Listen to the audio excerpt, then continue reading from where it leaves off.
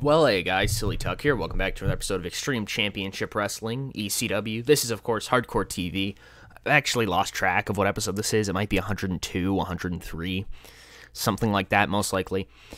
I apologize for the inconsistency with uploads. Summer hit, and I was supposed to get a little bit more consistent. And I was for the first bit.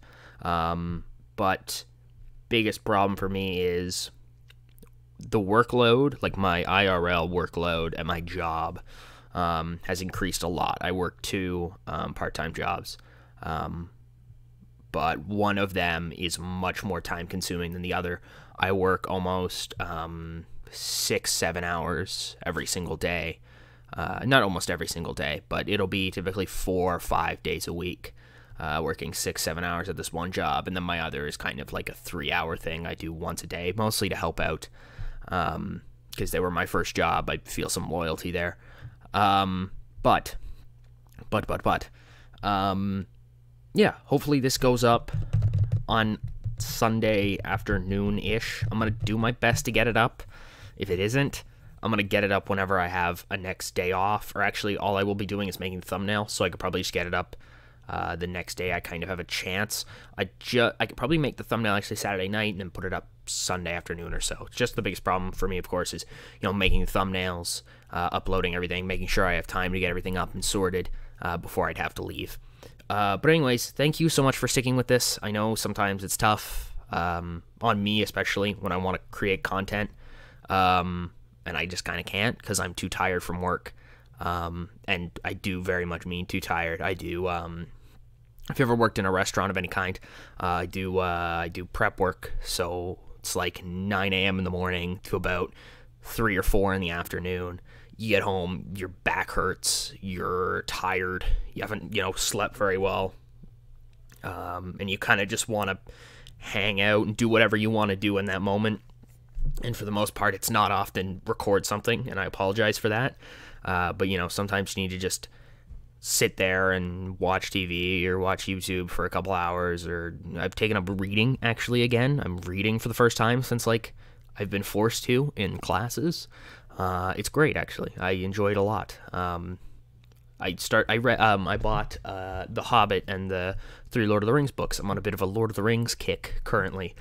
I thought about picking up the Silmarillion, but I didn't know how long this reading kick would last. I'm actually pretty far into The Hobbit. I'm almost done it. I'm trying to make it last, as I bought them off Amazon. The Hobbit came like a day after I ordered, without any kind of express shipping, and the Lord of the Rings books aren't going to be here till mid-August, so I'm trying to make The Hobbit last as long as I can to try to, build consistency. So I only do about a chapter every night, even if that chapter is only 20 pages long. It's nice. Anyways, we are in the Herb Brooks Arena in the Tri-State region. Let me see here. How big is that? Does that look... Yeah, it looks suitable. We'll go there. This is the Fallout show from Anarchy Rules, I believe. Yeah, we're on the road to November to Remember proper. I'm very excited for that. Let's do it to it. Wow, this did not very well. Okay, whatever. 70C plus for Rob Van Dam opening up with a promo, I guess because it was rated on the overness of some other guys. RBE cuts a promo talking about kind of what happened. And he says, for the most part, I think of myself as a pretty me-first guy.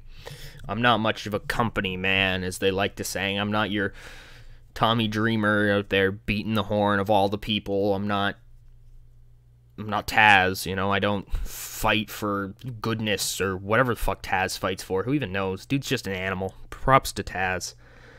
I'm not Raven necessarily. I don't fight for some weird abstract idea of exposing society for what it is, whatever, but I kind of just fight for myself and money.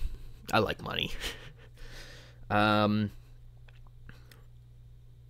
I did some thinking since Anarchy Rules, and if you haven't seen the main event of Anarchy Rules, I had the chance to go back to November to Remember, to headline November to Remember again, to get my championship back, to fight Raven, beat him, because trust me, I'd beat him. I would, and Raven knows it. I guess that's why he almost gave me the win. No, no, no, it's fine. I would have beaten you, Raven. But I chose something different. I chose to do things the right way. God, that feels so weird to say, but I did the right damn thing, and I didn't take advantage. I let Taz recover.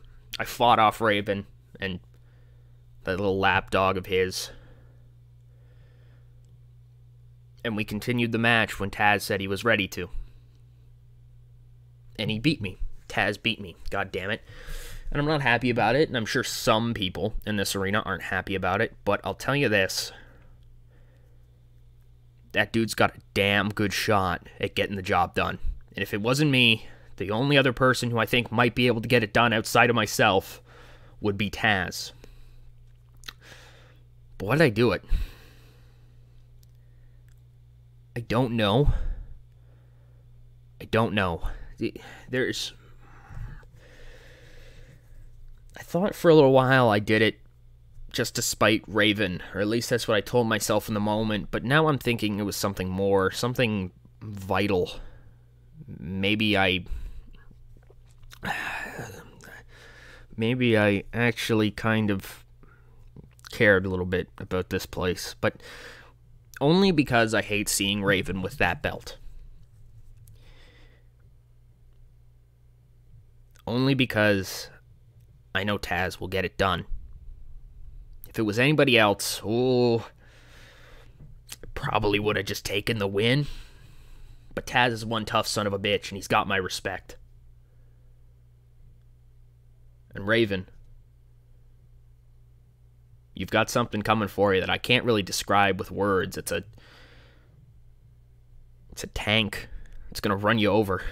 He's got so much momentum on his side. I fear for you sometimes, dude.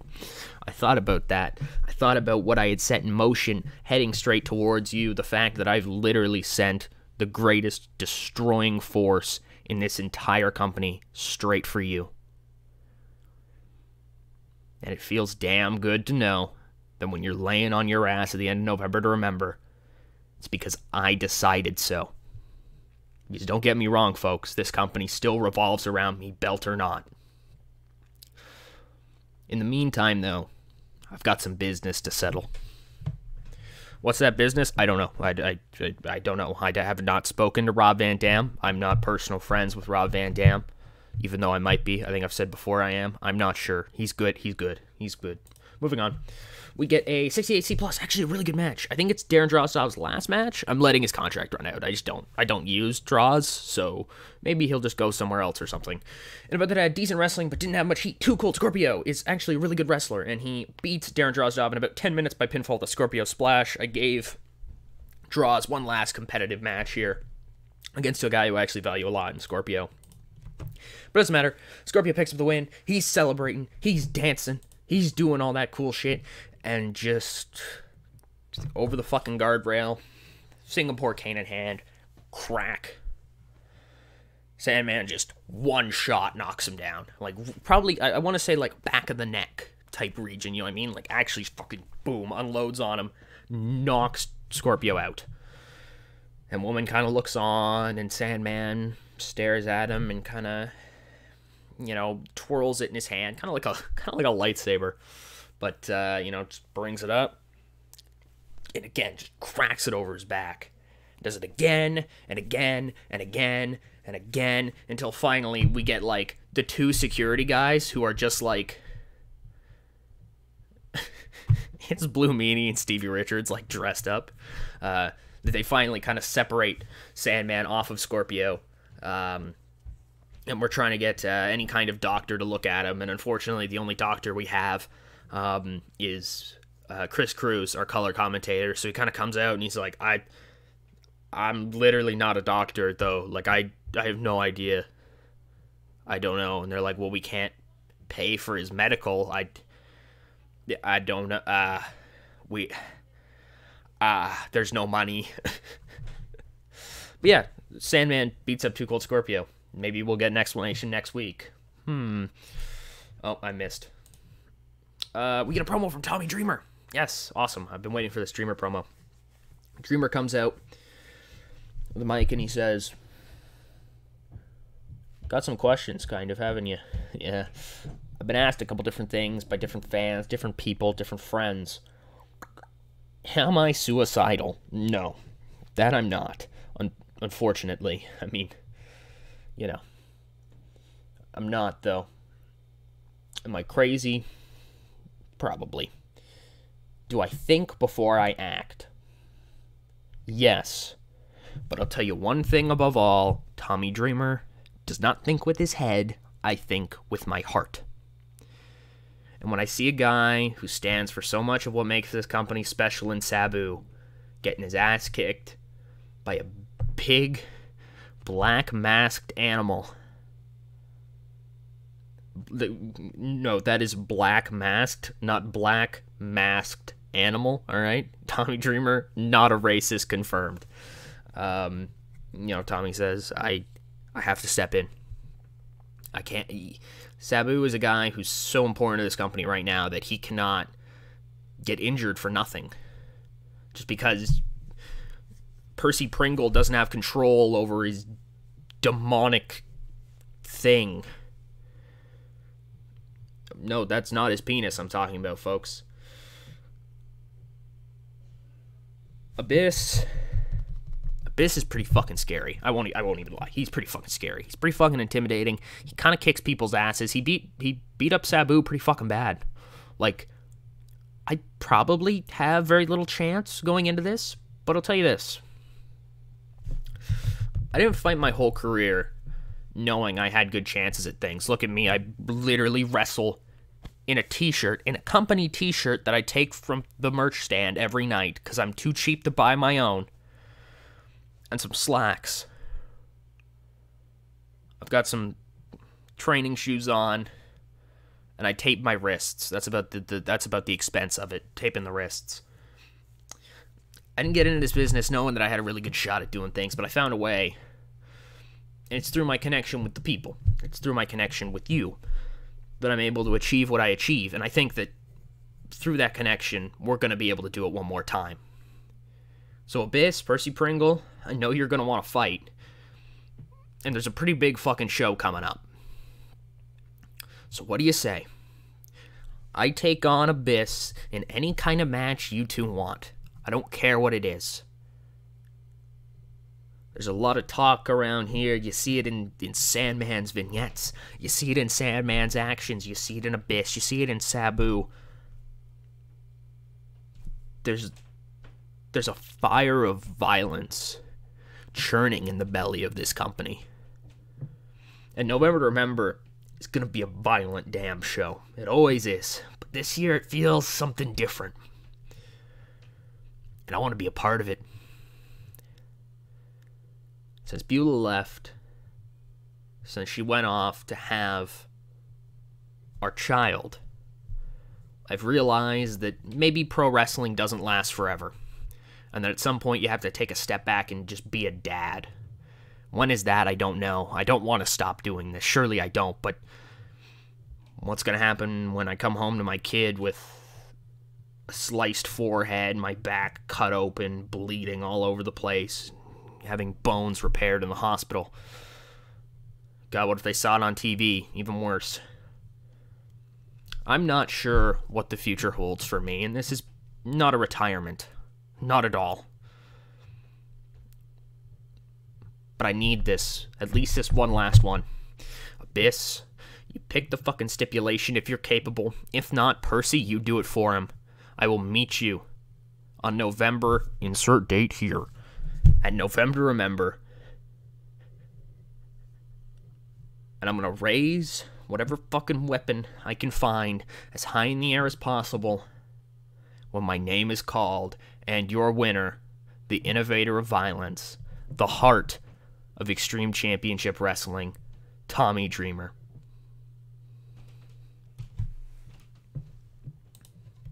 We get a match here. It is Spike Dudley versus Little Guido. Actually pretty decent. About that head, decent wrestling, but didn't have much heat. Little Guido defeats Spike Dudley by submission with the Sicilian Crab.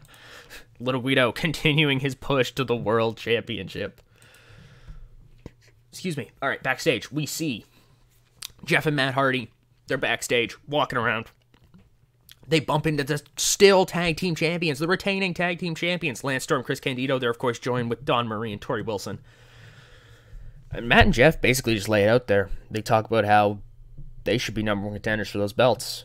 And that, Paul Heyman's going to have a decision to make regarding November to Remember soon, who's going for those tag team belts. But they feel like they've got a pretty good chance. They've been tag team champions for the most months of 1999 out of any group.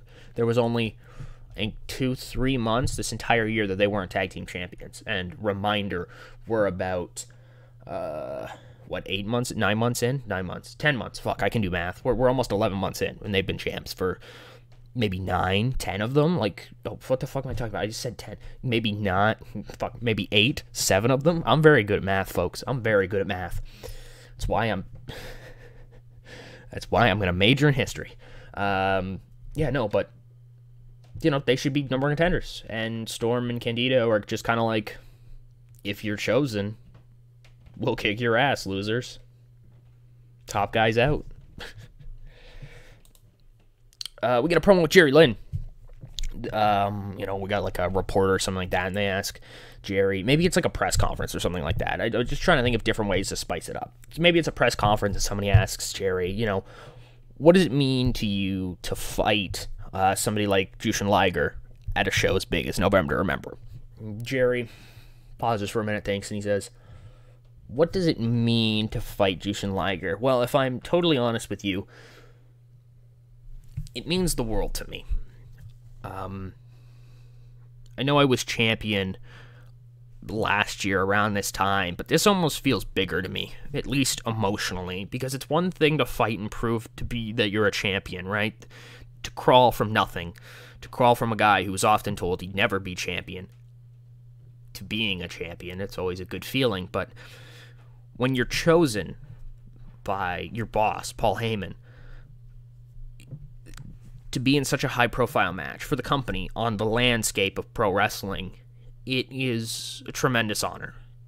And I think, at least for me personally, it feels much better. I of course, enjoy the competition aspect of pro wrestling. It's why I'm a pro wrestler. But there's a certain pride of your character or your work ethic when somebody else can look at you from a distance and pick you to go up against somebody who's as legendary in the history of this great sport as Jushin Liger, especially at a big of a show as November to Remember. Thank you. We have a match here. It's actually a really good one. 70C+. We have an about that had decent wrestling but didn't have much heat. The Suicide Blondes defeated Tosatsuba when Sexton Hardcastle defeated Tajiri by pinfall with a leaping DDT. We just saw a segment that talked the Hardy Boys, right? They were talking about how they should be number one contender. And the Suicide Blondes just won a match. Oh, geez, this is going to start becoming kind of complex, isn't it? That's unfortunate. It's the best part about the tag team rankings in this series, I think. It's just the fact that everybody's kind of just always around the top spot, except for, like, in reality, Tosatsuba hasn't had a title match yet, I don't think, but they're still kind of fresh. I think next year they're definitely going to be more of a focus in this series. They've kind of just been thrown to the wayside, kind of because I have 4 big kind of groups fighting around the tag belts right now. Hint, hint for the match at November to Remember, by the way. Well, this is actually a really good segment. 78B. So Chris Jericho, he's feeling kind of frisky tonight, kind of kooky. You get a little sugar in him. He's getting all kooky. No, he kind of enters Shane Douglas's locker room where Shane Douglas, I don't know where the fuck Shane Douglas is, but Kamona's there, and she's like, what the fuck? No, get out of here. And Jericho's kind of just like, yeah, no. And he just pulls out a chair and just sits in Shane Douglas's locker room. And of course, that fucking freaks out Kimona. She's like, what the absolute fuck?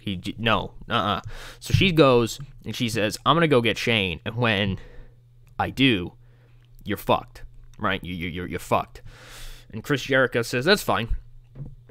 And so we kind of see Jericho kind of looks towards the lockers of Shane Douglas's locker room, And we cut to Kimona, and Kimona's like going up to Shane, and she's found Shane Douglas. It's been a little bit, but she's found Shane Douglas, and she's like, Shane, what the fuck? Like, Chris, he's in your fucking locker room. You gotta go beat his ass. He's freaking me out. I don't know. He's just there. He might take something. And Shane's like, what the fuck, bitch? You didn't stay there? What the fuck if he did steal something? I have, like, my drugs in there. And Shane runs to go find Chris Jericho, and he enters his locker room, and we get a shot of him kind of going in the door, and all you hear is him go, what the fuck? And all of the lockers in his locker room, so, like, I imagine it kind of like a WWE locker room. If you've ever played SVR 11, you know, like the wooden lockers that they have? So, like, Shane Douglas has, like, a whole thing with that, because it's him, Kimona, Dawn Marie, Tori Wilson, Lance, and Chris, right? So they're all, like, kind of in the same area. Every single one of the lockers has just been pulled apart, like with like a screwdriver or something. Like, handyman Chris Jericho has unscrewed all the parts of the lockers, and there's just wood all over the floor, and there's stuff thrown everywhere. It's the most mildly annoying thing ever, but I think it's perfect for Chris Jericho to do, because Chris Jericho's like half egocentric crazy guy and half just absolute troll. Like, he just fucks with people that he doesn't like. That's your development for a feud built around who, like, literally basically a story that's a fucking, like, what the fuck's the word? I fucking had it. It's a fucking allegory basically for fucking immigration. But, you know, yeah, no, he fucking unscrews his locker or something. I don't know. Anyways, move forward. Oh shit, this did really fucking well. Before our main event, which, by the way, it's a television championship rematch. Don't worry, though. Spoiler, Chris Jericho's going to win, so I didn't bother hyping it up, but you're going to be fine. Don't even worry about it. That's not the important part. The aftermath is. Mike Awesome, we just got a video package to him being scary. I don't have him booked on November Remember, so I've just got to be like, hey, look, he's still here. He exists. Okay, this actually does pretty well. In an 80B, and about that had good wrestling and a decent reaction from the crowd, Kurt Angle just defeats Mikey Whipwreck again in about 16-13 by pinfall with an Angle Slam. Kurt Angle makes defense #1 of his World Television Championship. Awesome stuff. That looks totally cool. And here comes another big fucking announcement. Paul Heyman comes out, 79 to close it out. Paul Heyman comes out and he says, Kurt, I kind of set a weird precedent last year when I let Taz fight somebody from out of the company for the World Television Championship. And I know that we've already got Jerry Lynn fighting Jushin Liger, but when I called and asked about Jushin Liger, I was offered somebody else kind of as well for one night.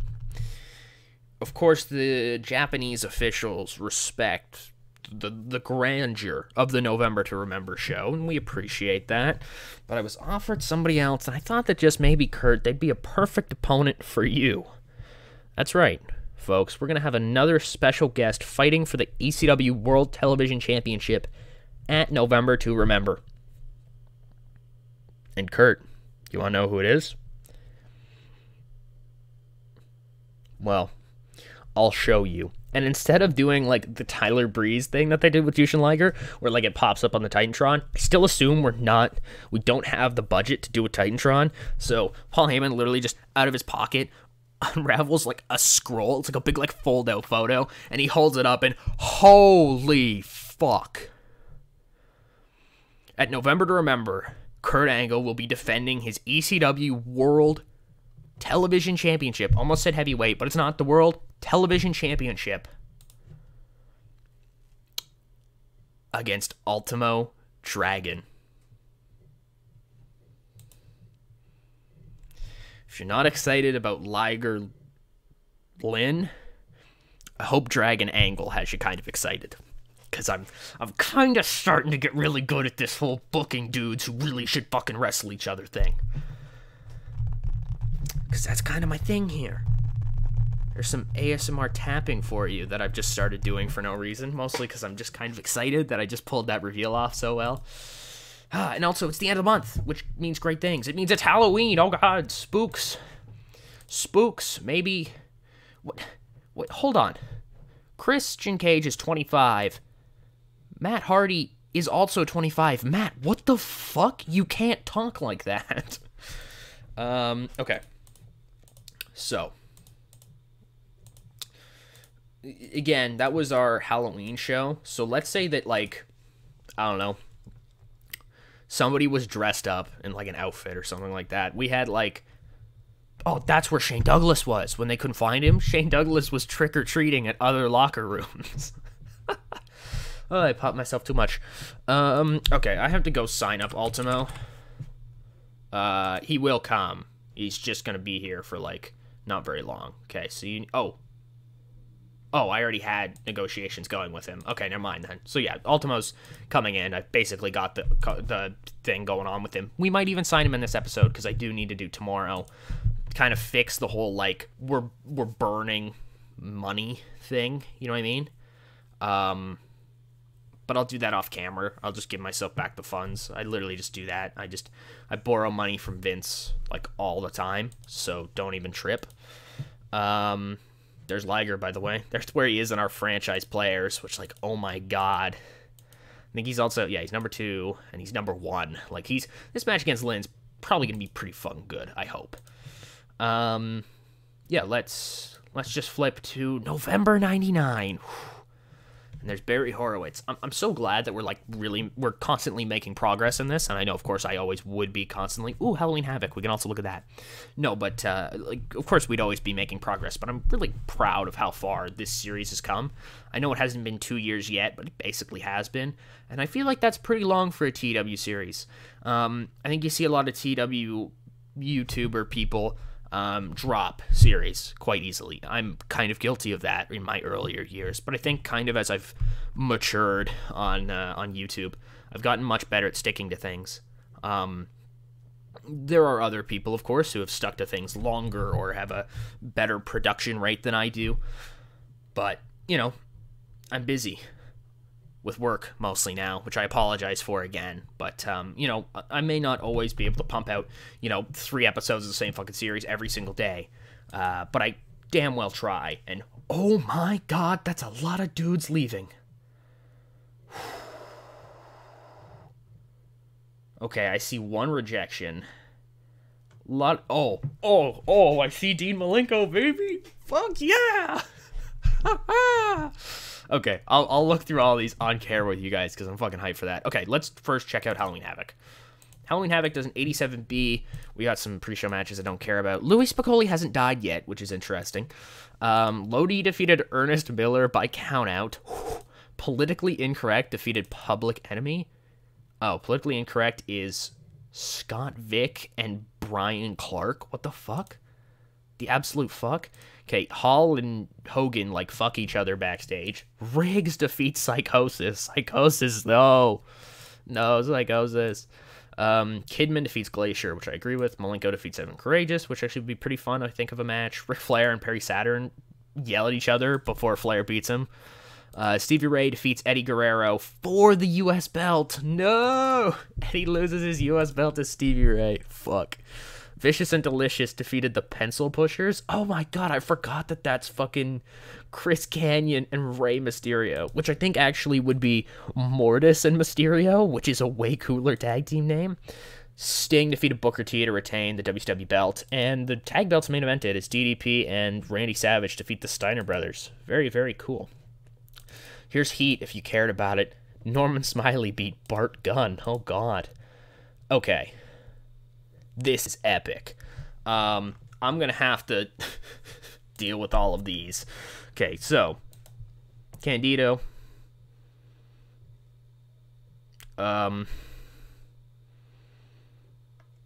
Jesus Christ. Yeah, come back on... Oh, Jesus. Okay. What the fuck saves me the most money? Probably a written deal.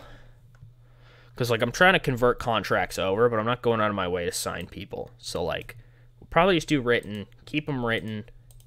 Go with that. Okay, that's dealt with. That's dealt with. What did I do? Nothing. Okay. I thought I was stupid, but I'm not. Okay. Okay, fuck. Okay. This is a lot of shit to deal with. Okay, I'm just looking for things that I care about, okay, right? So, Big Dick Dudley should come back. He's an okay hand. I like having Big Dick around, okay? It's actually probably going to cost me less to do a per appearance deal on Big Dick, just because I don't use him all the time. We'll go 1 year for Big Dick on per appearance. Okay, so Big Dick is dealt with. Okay, WCW made an offer to Chris Benoit, which means I'm not getting Benoit, which means we should delete those. God, this is such a fucking, like... it's such a fucking intense episode, but I want you guys to be here. I want you to see what I go through for you people. Okay, so Eddie's deal is coming up. Did they extend Eddie? They did. Delete that. Malenko. Did they extend Malenko? Right, they didn't, which is awesome, because that means he's coming in. At 39, you may think, oh my god, why the fuck is he so much money? Okay, whatever, Dean, you fucking animal, you. Well, hopefully maybe get you to sign a cheaper deal. Because good god, that's a bit much there, brother. What'd you want? 2140. Oof. Oof. God, Dean, you're fucking hurting me, brother. But it's okay, because I'll probably use you enough. So, yeah. Yeah, okay, that's fine. That's the WCW Cruiserweight Champion we're going to bring in. That's awesome. Okay, Perry Saturn got an extension offer, which means this can be deleted. Goldust. Did he get an extension offer? He did. So he's not coming in. Steve Blackman got an extension offer, which is there. He's not coming in. Psychosis did get a contract offer. Nagata did get a contract offer. Tracy Smothers is signed with me. I want to keep Tracy, so we will sign him for... Okay, let's try to do 980 for 2 years. God, dude, you really want that much money? Fuck, okay, I guess, bro, like, whatever. Sure, we'll go with that. Okay. Tracy Smothers deal is up. I'm gonna extend RVDs naturally, and I'm sorry about that, but I just need to do it for the money. Same with Taz, Sabu as well.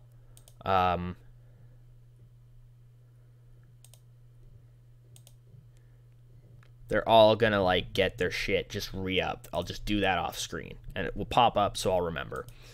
Wow, why there's so many fucking contracts coming up? Like, holy fuck! Don't do this to me, game. Okay, these are all my guys, so I can just do them off screen. Right, I can just extend their deals off screen. The Hardcore TV deals are coming up, which I can do off screen. Homicide has an extension offer, and these are extension offers. Okay, so holy fuck. Holy fuck. Oh, holy shit, folks. Okay. Let's quickly check out. I'll check out the new wrestling people just for you guys, and then we'll bounce. Okay, I'll do all this shit off screen, and I'll piece the fuck out. Okay, I'll check you on the flip side. Okay, so Elix Skipper's coming in. Elix Skipper coming into wrestling. I definitely want to shortlist him. Good little high flyer. Can do a lot of fun shit. Matt fucking Bentley. I do not want to bring in Matt Bentley ever. Incognito, that is the modern day, Sin Cara, I believe, right? I don't totally care about him, if I'm honest. Tassilo Jung? Oh, he's a German wrestler referee. Okay, he's sick. I am 12. Japanese pool boy? What the fuck? Okay. Kaori Yonyama? I know her, because she has really large lips. Oh, wait, she a regen? I don't even know. Shusaku Wada is that guy. What the fuck is going on? Who are half these fucking people? Okay, anyways. I'm gonna catch you guys in the next one. I'll save up I'll do all this fucking shit off screen. You won't even fucking worry about it. When I come back, all this shit will be gone, and you'll just be like, wow. So see you then. Peace.